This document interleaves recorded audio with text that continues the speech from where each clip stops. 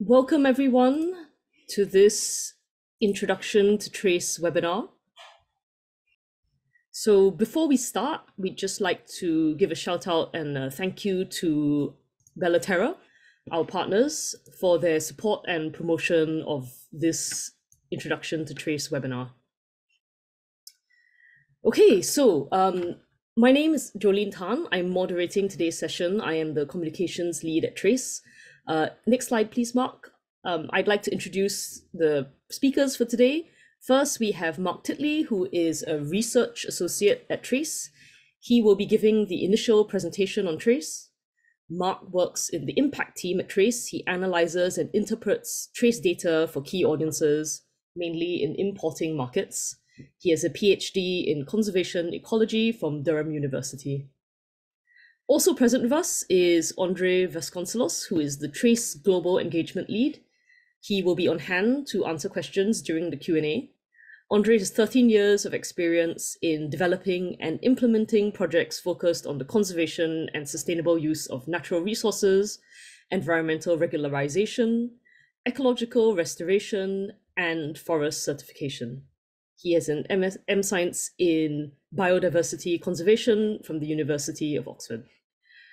Not pictured here, but also present is my colleague Athena, who is in the communications team with me, and she will be sharing useful information in the chat box from time to time. So look out for that, for links and other information from Athena.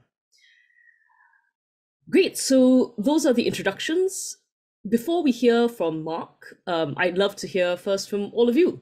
From those of you attending this webinar, we have a quick poll. This should appear on your screens now.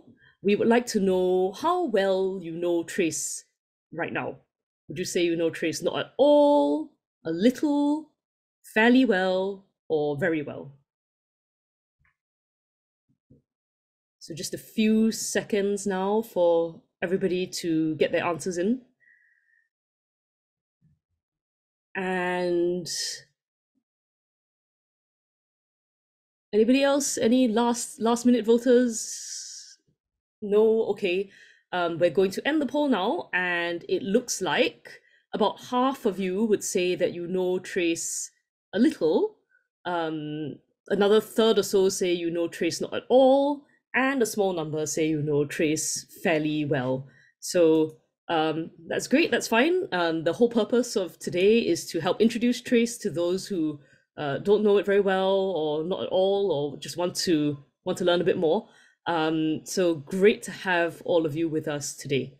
So don't forget that there will be a Q&A session later. Feel free to stick questions in the Q&A box as the presentation goes on. But I'm now going to hand over to Mark, who will tell us more about trace methods, our data, and what you can do with it. Mark, over to you. Thank you, Jolene, and hello, everybody. Yes, my name is Mark, and I'm going to spend the next 20 minutes or so talking to you about what Trace is, how we map the global supply chains that drive tropical deforestation, and show you how you can access our data yourselves. Trace is a program and a partnership between two founding partners, which are the Stockholm Environment Institute and Global Canopy, which is an NGO based in the UK. As well as that, we work with a variety of other partners, which include NGOs in producer countries. So that includes Auriga in Indonesia and Imaflora in Brazil. And we also work with a variety of research partners at academic institutions around the world. I should also acknowledge our several funders, without which, of course, none of this work would be possible. So what is Trace? Trace is a data-driven transparency initiative that maps the international trade and financing of agricultural commodities that drive tropical deforestation. If you go to our website at trace.earth, you can find three kinds of information that we supply. Firstly, our Trace supply chains, which map these connections between tropical deforestation and consumer markets. We also have information on the financing of these supply chains via our Trase Finance website, and also Trase Insights, where we produce specific pieces of analysis, policy briefs, and case studies that make use of our data.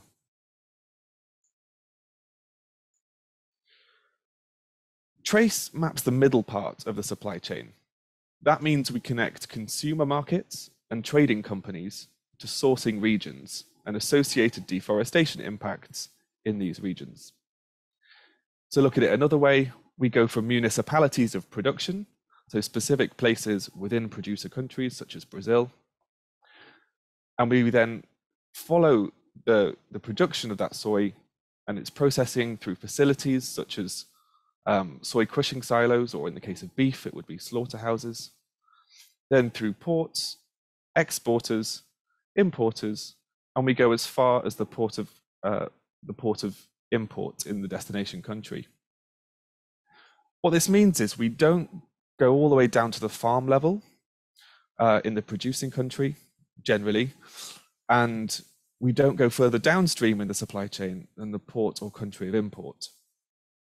The reason we do that is because there is a trade-off between the geographic scale that we can cover and also the supply chain detail that we can go into.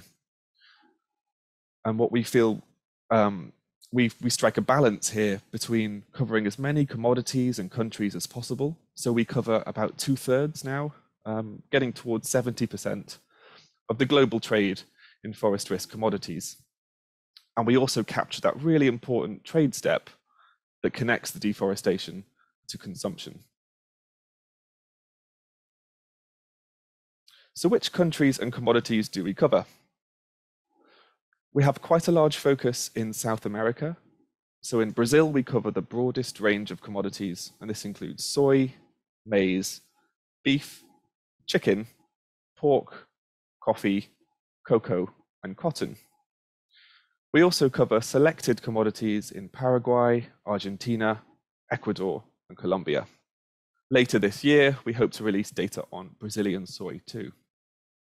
In Asia, we have a focus on Indonesian palm oil and wood pulp, while in Africa, we focus on cocoa from Côte d'Ivoire, which is by far the world's biggest cocoa producer.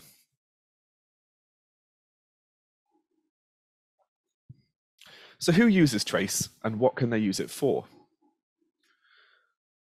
One of our main target audiences are companies who can use our data to understand how they might be exposed to tropical deforestation in their own supply chains. They can use that information to prioritize which suppliers to engage with to try and tackle the problem. And they can also identify regions in producing countries where they might want to target landscape scale approaches. We also work with and are used by importing country governments who can use Trase data to identify hotspots of deforestation that they might be importing from particular countries or in particular commodities. We hope that they can use this information to design better policies and also inform dialogue between producer countries and consumer countries. We also are used by investors and asset managers who can use Trase to screen their portfolios for deforestation exposure and carry out due diligence assessments. Finally, we're used by NGOs and the media to help hold some of these other actors accountable.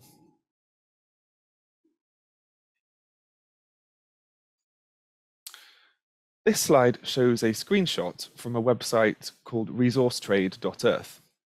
And this shows the kind of information that's readily accessible on global trade.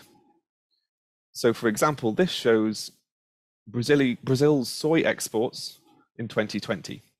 And this is useful information because we can see how much soy is being exported from Brazil to which destination countries.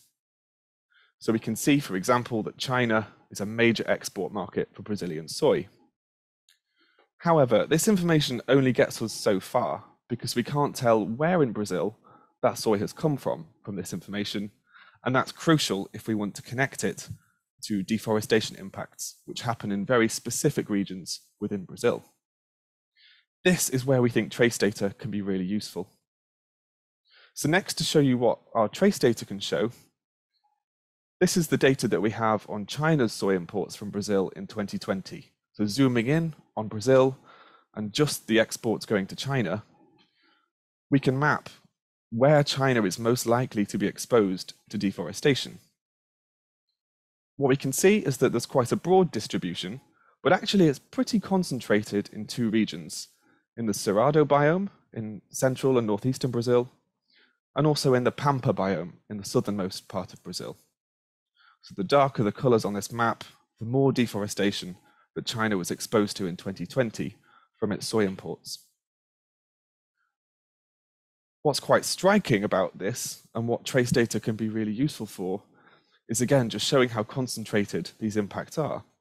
So for example, just half of China's, up to half of China's deforestation exposure comes from just 30 municipalities, which make up just 7% of China's soy imports. So it's really concentrated in some specific places. As well as seeing how it's concentrated in sort of geographically, we can also see how it's concentrated in particular companies and exporters.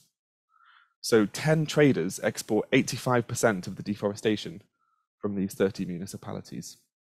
We hope that this information is useful because we can show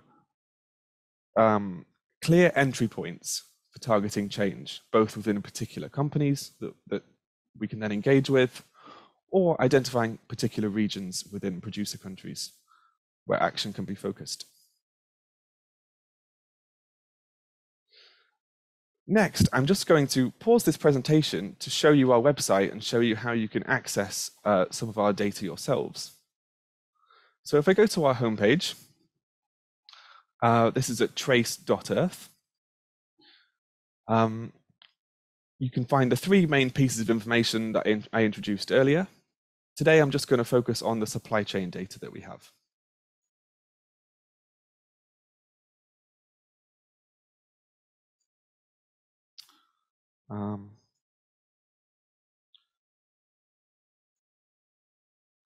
There we go. Sorry, there was a slight pause there. If we click on this top panel, it will take us through to our supply chain tool. This gives us a menu of options of different commodities that we want to look at. And for this example, I'm going to focus on soy. So if we select soy, and then select a particular country, for this example, I'm going to choose Brazil. We then get two options of the kind of visualization that we'd like to see. For this example, I'm going to choose the flow view because it shows those supply chain connections in a nice visual way.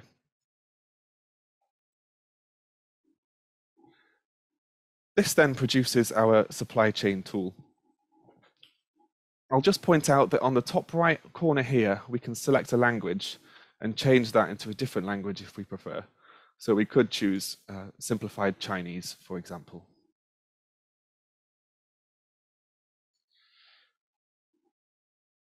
The map on the left shows production of soy in municipalities in Brazil. The rest of the diagram then shows how the production of that soy is connected then through the supply chain, through exporters, importers, and ultimately the country of first import. If we like, we can choose particular countries to zoom in on. So we could use the search bar up here to find a country, or we can select a country interactively in the diagram. So if we choose France, for example, it will select just the flows of soy from Brazil that are destined for France. We can then expand that selection to zoom in on these to get more detail. So now we can see that the municipalities that France is sourcing from on the left, there's a much reduced selection. There's a lot fewer of them now. And similarly, there are fewer traders involved trading that soy that's destined for France because we've filtered it down. So far, this is just showing trade volume in tons, but what we might be interested in is impacts on the ground such as deforestation. To look at that, we can change units here in this top panel and choose a different thing to measure. So here I'm going to choose soy deforestation exposure.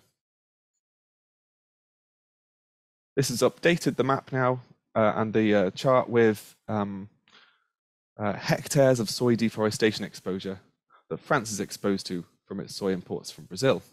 And again, we can see now there's really quite a small number of municipalities that concentrate most of that exposure, and an even smaller number of traders that are involved. I'll also point out that along the bottom here, you can choose different years to show the data. So this is automatically selected 2020, which is the most recent data that we have available for Brazilian soy. But we could choose a different year, such as 2019, and see how the patterns change. So yes, here now we can see how, in fact, just one trader, Bunge, accounts for more than half of France's deforestation exposure for Brazilian soy. The other thing I'll show you is how to download this data. So if you go up to the top here, we have several other options that you can explore. I'll show you the download page. And here we can either download entire data sets for particular commodities and countries in bulk. So we could download all of our Brazilian soy data, for example. Or if we scroll down, we can create a custom data set. Essentially, we can filter that data for specific countries or companies or things we'd like to measure and get a more bespoke data set to answer a specific question. The final thing I'll show you back up on this top panel is our data explorer. And this is just a slightly different way of showing our data. It shows the same data that we have, but hopefully in a more easy to interact with way that we're currently trialing. So if you go to our data explorer, again, we get the option to select particular countries, commodities, and what we'd like to measure. Here it's selected Brazilian soy by default. So I'm just going to click Explore. And this will automatically generate a series of charts and maps and figures on our Brazilian soy data. So we can see which countries are the biggest importers of Brazilian soy in terms of deforestation exposure. We can see which traders, so which exporters, and also which importers are the most important. And it will also generate a map of the regions of production. And just like with the supply chains tool that I showed you before, we can filter this data for particular countries or companies that we're interested in. So we could show just the imports going to China, for example. When we do that, it will update the map. And here we can see the results that I showed earlier, showing how China's soy imports are exposed to risk, specifically in the Pampa region, in the southernmost part of Brazil, and in the Cerrado in northeastern Brazil. So going back to the presentation, I'll now talk briefly about how we do this, how we map these supply chains, and how sorts of data sets that we use. So our supply chain mapping approach is common to all of our commodities and countries, although the specific data sets involved sometimes vary, depending on what is available in particular countries. We start in each case with per shipment trade information. This is really the backbone of our data sets. This is typically things like customs declarations and bills of lading. And this can give us really quite a lot of detail actually already. So it tells us the countries that are importing. It tells us the ports usually of import, the traders that are involved, and often the ports of export. So we can already get quite far into the supply chain just from the shipment information.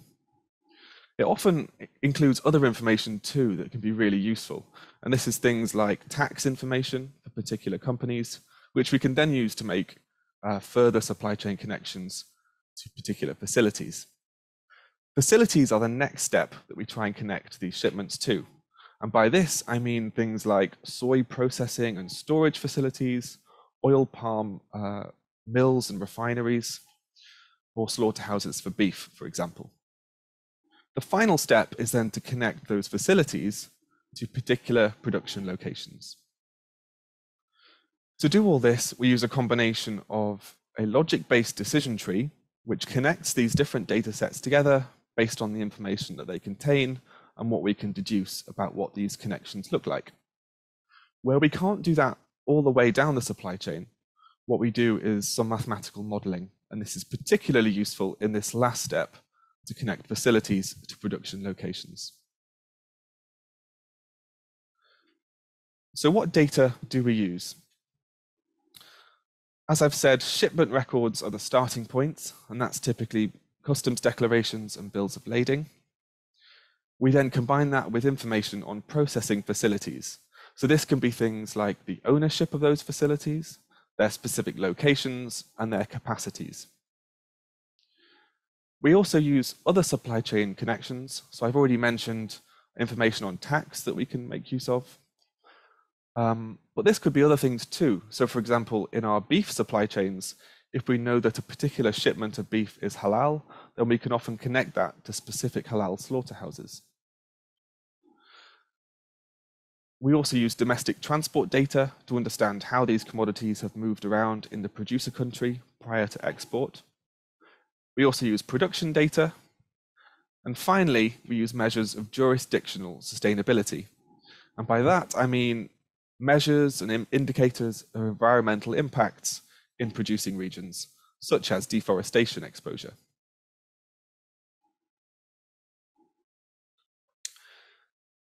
So how do we measure deforestation exposure? This is the last step, really. So we've already built our supply chain map, and now we're trying to understand if the actors in that supply chain are connected to deforestation. So in the example of soy, if we were interested in the export year of 2019, what we do is get a map of soy coverage in 2019, and we'd overlap that with a map of deforestation that's happened in a recent window of time before that export. In the case of soy, we use a window of 5 years because that's the amount of time that we can be confident that the deforestation was motivated by soy production.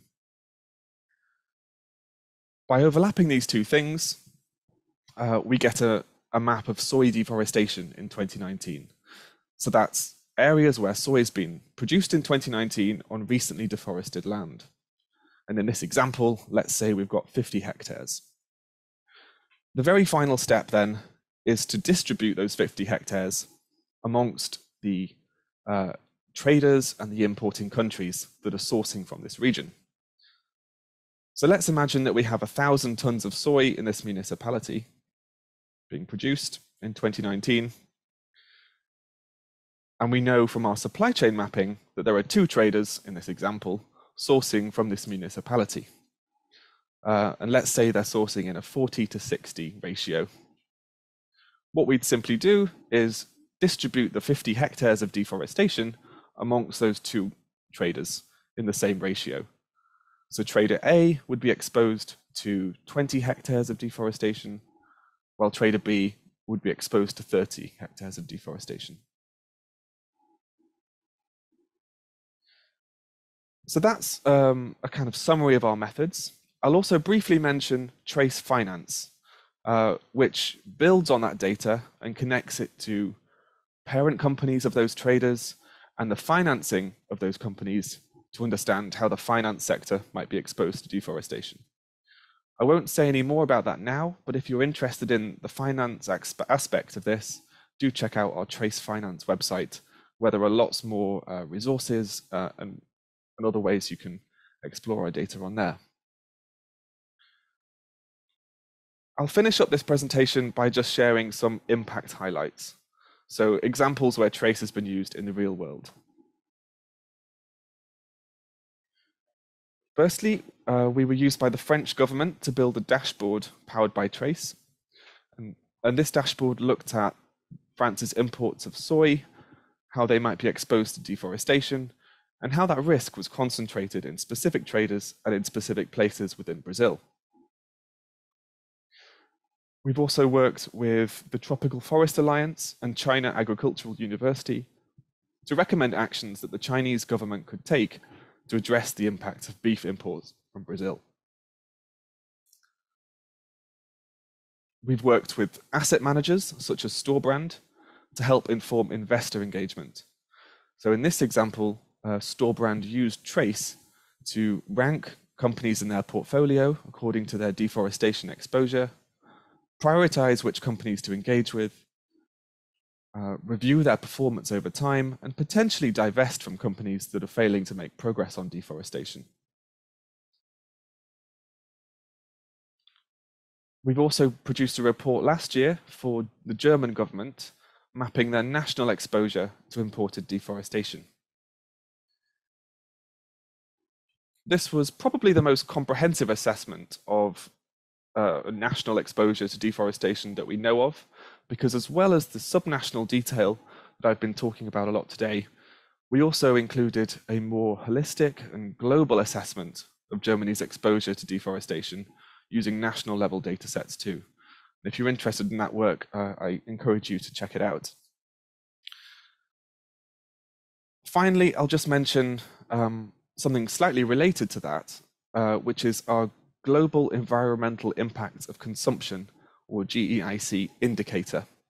And this is a measure that we've developed to understand how countries all around the world are linked to environmental impacts, including deforestation, but also looking at other impacts, such as on biodiversity and water use, through their consumption. And this uses a slightly different approach to what I've been talking about today, and uses a global model. But I just want to mention this because just to make the point that we have other kinds of data available, and we're working on other questions to tackle other questions on global trade, sustainability, and consumption. One exciting thing to note about this actually is that it's been adopted as a component indicator under CBD's COP15 Global Biodiversity Framework. So that's quite an exciting development there. I'll finish here, so thank you so much for listening. To explore our tools and insights, visit our website at trase.earth. For more information on future webinars like this one, if this has been useful, please, you can share it with your colleagues. We'll have more regular webinars happening in the future. You can join our mailing list if you've not already done so. And if you have any specific queries or follow-ups, then do send us an email at info@trase.earth. Thank you so much for listening. Hopefully I've left plenty of time for any questions that you might have. Thanks very much, Mark. That was a great presentation. I hope that it was helpful for everyone attending today to better understand trace methods and data. I can see there's already some questions in the Q&A box, so I'm just going to group them together and bring them up for Mark and Andre to answer. We've got, as ever, some questions about the sources and limits of data. There's a question about what the sources of data are, which I think Mark has already answered. But as to the limits of data, one attendee has asked, what's the error margin in data assumptions? And likewise, another attendee, Sajeev Mohankumar, says that he's curious about the allocation approach used to extend regional or national level commodity production data to companies and traders. Is this data available publicly? And do we see any drawbacks in this approach of allocating, in deducing insights on companies based on their location data? Do we have any sensitivity or uncertainty analysis on this? So I think both these questions are about how precise our conclusions from our data are. So Mark, would you like to comment on that? Yep, both really good questions. So the certainty or uncertainty on our data varies between different commodities and different countries based on the data that we have available. For some of our models, we can be basically entirely data driven. And by that, I mean, the data is out there and we simply connect it together to make these supply chain maps. And we can be fairly sure of those. So those are models like our Indonesian wood pulp, for example, where we can get right down to the concession level with very high degree of certainty. We then have a sort of next tier down of models where we rely slightly more on some modeling. That includes our Brazilian soy model and our Indonesian palm oil model, where we're confident in the data that we have, but there's slightly more uncertainty because we can't simply connect the shipment all the way to the producing location based on publicly disclosed data. And then there are some of our models are slightly more uncertain, where we depend slightly more on the modeling. And this is things like our Paraguay soy model, for example. So it depends on the context, really. Just working with the data that's available. One of the constraints we have is that all of the data that we use is publicly available. And so that's what we have to go from. So we don't use data disclosed by individual traders, for example, on their own sourcing patterns currently. We simply connect data that's publicly available and repurpose it. So that's why there will be some uncertainty, but it depends, as I say, on the context. Thanks, Mark. I don't know if there's anything you want to add to that, Andre, or we can move to the next questions. No, I think that's very clear. Perhaps we can move to the other question that you mentioned, which is regarding the methods that we use to allocate deforestation to trade. Yeah, great. Just to highlight, before we move to any other questions, just to highlight that what Mark said about each context having its own approach, and by which I mean each combination of country and commodity having its own approach and data sources. If you look at our website, trase.earth, there is a section where the methods and the limitations for each of those combinations is set out in a separate document. So if you're interested in delving into any particular area, you can see that on the methods section of our website. So you wanted to talk more, Andre, about the allocation of. I mean, I think Mark may have covered that, but I don't know if you wanted to add. I just wanted to add a point because I found it a very interesting question. I mean, and I wanted to come first explain that we are, a science-driven initiative. So, and what we do is basically getting all the information that is available out there to make the best that we can do in terms of mapping the supply chains and linking them to deforestation. So when it comes to allocating the deforestation exposure to traders, is indeed a science method that was published back in 2016. And we've been publishing a few papers in scientific journals around that. There are, we believe, as Mark said, that the data that we have is the best that is out there in terms of mapping supply chains.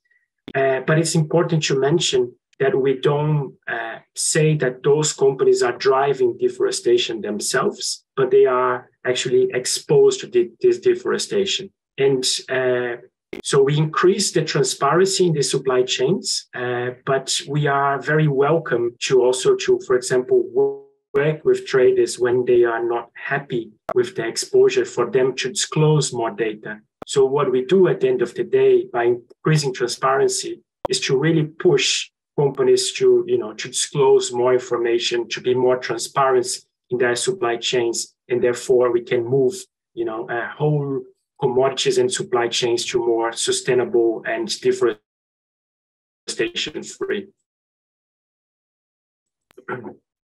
Great, thanks, Andre. Athena, maybe you can share some of our analysis on the Indonesian palm oil data that we released last year in the chat box, because I think that's a great example.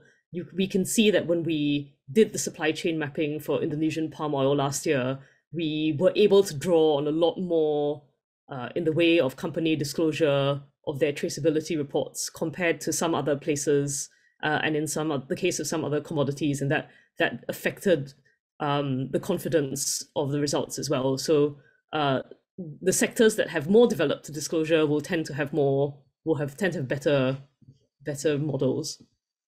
Okay, So moving on to another set of questions, we've got a group of questions that are about basically these choices of countries and commodities that we cover.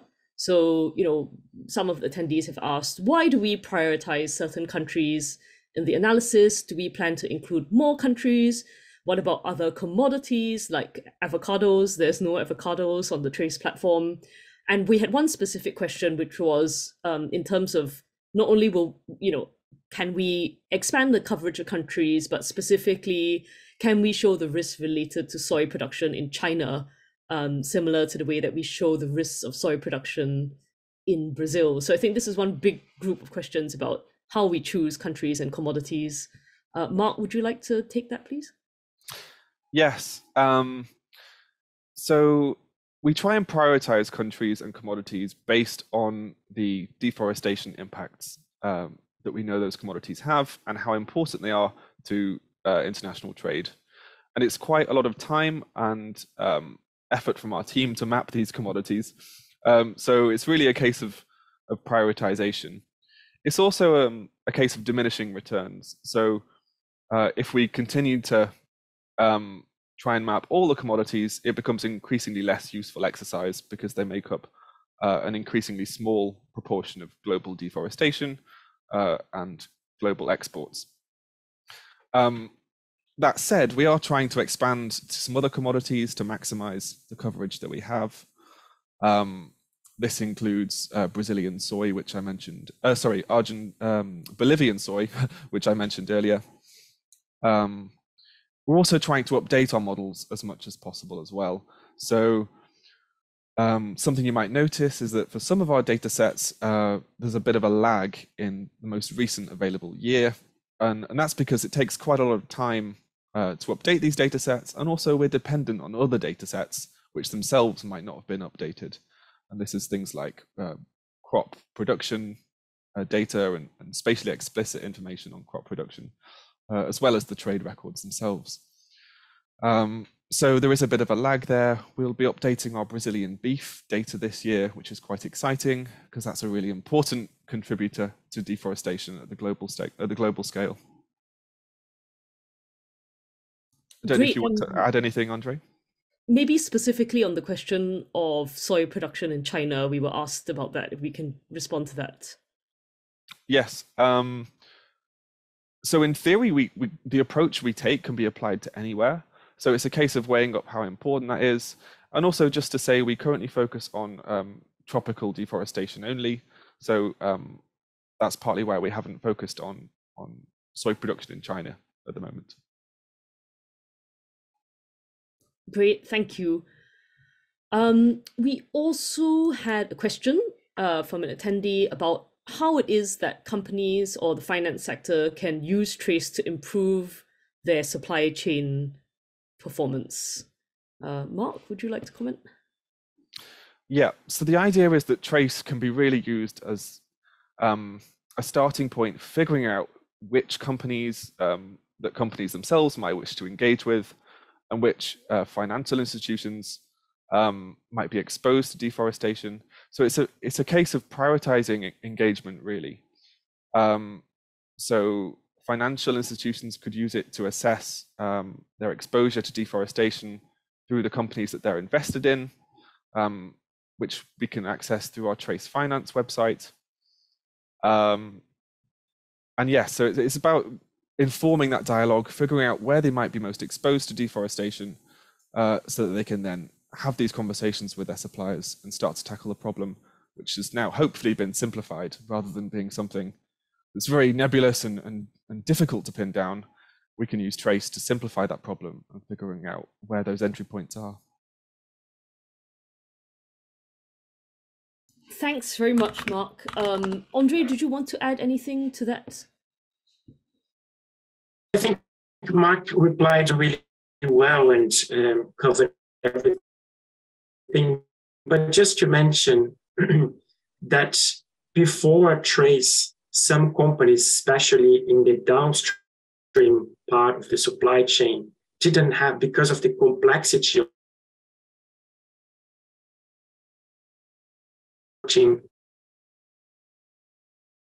Oh dear, I'm afraid we seem to have lost Andre in the middle of that comment about complexity.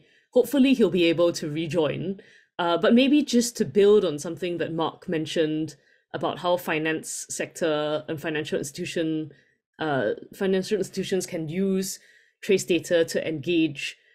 We have actually recently had a series of webinars on due diligence specifically, how investors and lenders can use trace data in order to support due diligence efforts in order to tackle deforestation in their portfolios.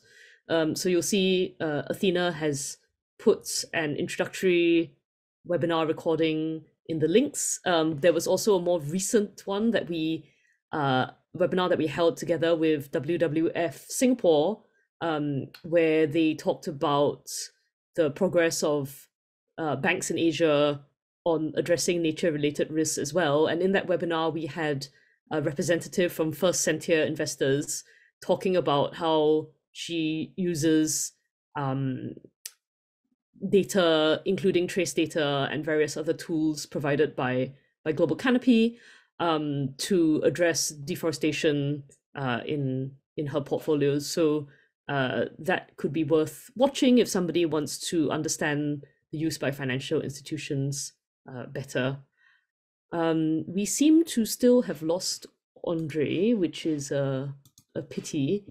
Hopefully he will be able to rejoin shortly. In the meantime, we seem to have come to the end of the questions that were left in the Q&A box. I don't know if anyone else has further questions that you would like to ask about trace methods or our data. If not, I don't know whether there's any work that we've done with companies that you would like to expand on further, Mark. I think I'd mainly just say that how companies can use our data is also a bit dependent on the visibility that they already have on their own supply chains. So if companies know which traders they're sourcing from, that's really helpful because we can then narrow down our information to be more specific and bespoke for them. But even if they just know which countries they're sourcing from, this can be really helpful as a starting point, because currently these kind of international trade flows and any impact that they might have are just so opaque. And so by connecting these different data sets together, hopefully we can make some headway and help these companies start to tackle the problem. Thanks, Mark. I'm also just going to put into the chat now a link to recent guidance released by the Forest Positive Coalition of the Consumer Goods Forum, which is a coalition which includes some of the largest consumer goods retailers and manufacturers in the world. I just want to highlight that there's also some information there and recommendations on how companies looking at their supply chains can classify the origins of soy sourcing by risk levels, and Trase has also contributed some recommendations and insights there. So that's also guidance that could be considered by companies wishing to tackle this. And we have Andre, he is back. Andre, you were in the middle of talking about the complexity of global supply chains. Yeah, I'm sorry, my internet has been a little bit unstable, but just going back to the question on how companies can use trace data, I was talking about how we've been supporting some companies here in the UK through the UK Soy Manifesto, as Mark said, to really use trace data as a starting point.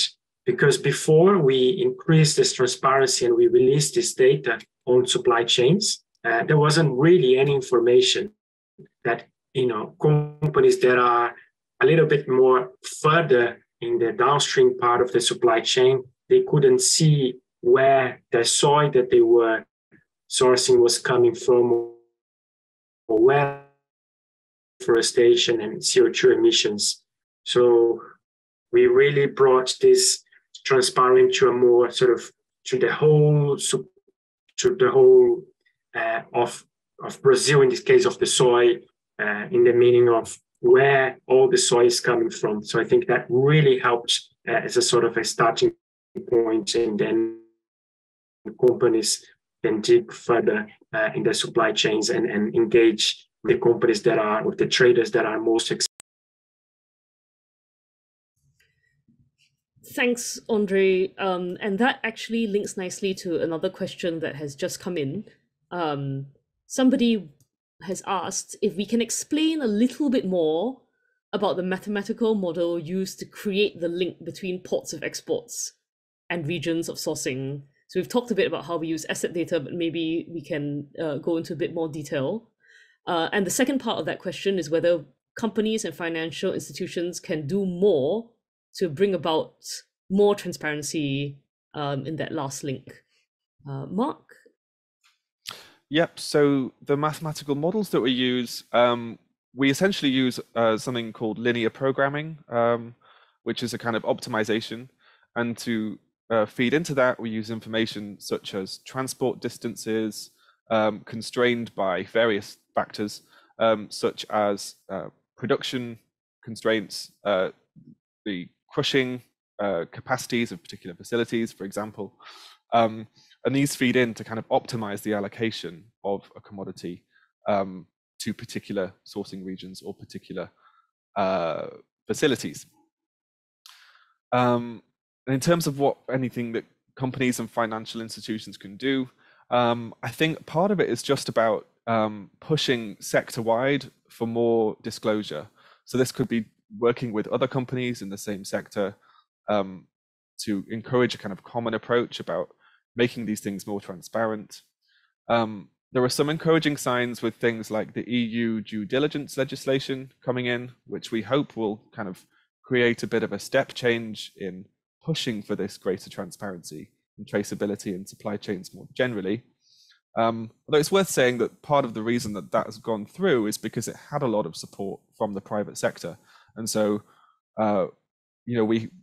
we would like to see more of that support in general from companies and financial institutions to help push for this change.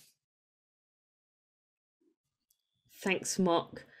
We have another question from Sajeev Mohan Kumar asking about whether Trase will extend our data to, I think, to other impact indicators such as carbon, and how do we connect Trase data, or how is it connected to other spatial tools or databases on deforestation, land use change, like Global Forest Watch? He asks, are there too many different databases and resources out there? So I guess two questions: carbon, and how does it link to other databases? Mark? Yep, so for the first part, we can essentially connect our supply chains to any impact metrics that we're interested in.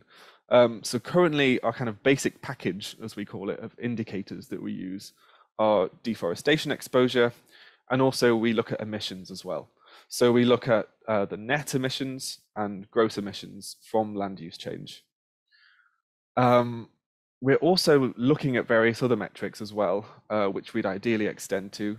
So we have a research program focused on what we call Trase H2O, so connecting it to water impacts, and also looking at biodiversity as well, which is, I think, increasingly in demand from the private sector. So trying to extend to these other metrics where we can. The other thing to say is that because our data is all available publicly, we're encouraging other researchers to make use of that data too, where we don't have the in-house capacity to do all of this.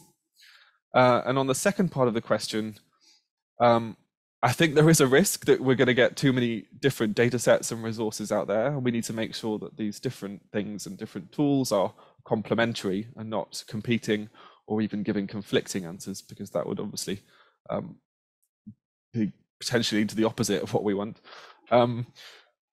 But we do work with a lot of these other platforms on getting our data integrated onto those so that they can kind of piece together in a consistent way, rather than giving slightly different answers to the same question, which is a risk. Thanks very much, Mark. And yes, you can, by on the same platforms that Mark demonstrated earlier, where you can look at deforestation exposure, you can also access our existing data on emissions. So please feel free to browse and look at that. I'm also going to put into the links in the chat box a link to a recent academic publication with several Trase co-authors on it, actually, which linked the Trase data to certain wildlife indicators as other measures of biodiversity other than deforestation. In case that's of interest to anyone, it is, however, an academic publication.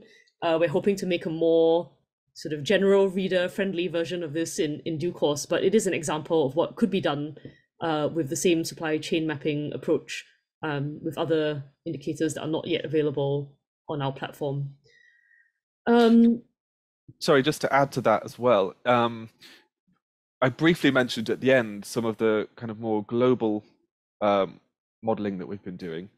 And for that, so if you go to a website called commodityfootprints.earth, which is separate to our Trase website, but is partly supported by Trase. That's where we have this global environmental impacts of consumption indicator. And for that, we have several different metrics of impact that you can choose. And that includes proxies for biodiversity, water use, emissions, and other metrics like that. So we have a slightly broader array of measures for that global analysis than we do for our subnational models.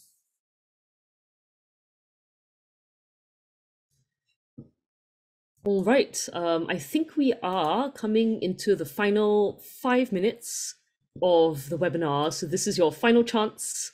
If you have any questions, please put them in that Q&A box, and we will be very happy to answer them. But if not, then it just remains for me to thank everyone for joining this webinar today and for the many excellent and interesting questions. Also like to thank our interpreters for their simultaneous interpretation of this webinar. As a reminder, we will be sharing recordings of the webinar in both English and Mandarin. And so that will be with you soon. Please feel free to share them with colleagues or contacts whom you think would be interested. We will also be holding further iterations or further instances of this webinar in due course. So at the moment, they're scheduled for every 2 months. So the next one will be in May. So please, if there's anyone else whom you think would be interested, please do feel free to let them know. If you want to come back and ask further questions that keep you up awake at night, you wake up in the middle of the night, I should have asked this question about Trase, please come back and ask again. You can also join our mailing list at, actually we have some slides for this. Mark, can you put up the slide with the link? We have a link for joining the mailing list as well, if you'd like to receive updates on our events and data. And if you have any questions at all, please just drop us a note at any time. We'd love to hear from you. Finally, when you leave this webinar, there will be a short survey appearing in your web browser. If it doesn't appear right away, you might need to press refresh. We would be extremely grateful if you could fill that in so that we can understand better what worked for you in this session, what didn't, and what you might like to see from Trase in the future. Athena has also very helpfully put the link to the survey in the chat box. That was all. Thank you once again. We are really glad that you could join us today, and we hope that this is just the beginning of the conversation and that we hear from you again. All right, take care, everybody. Goodbye.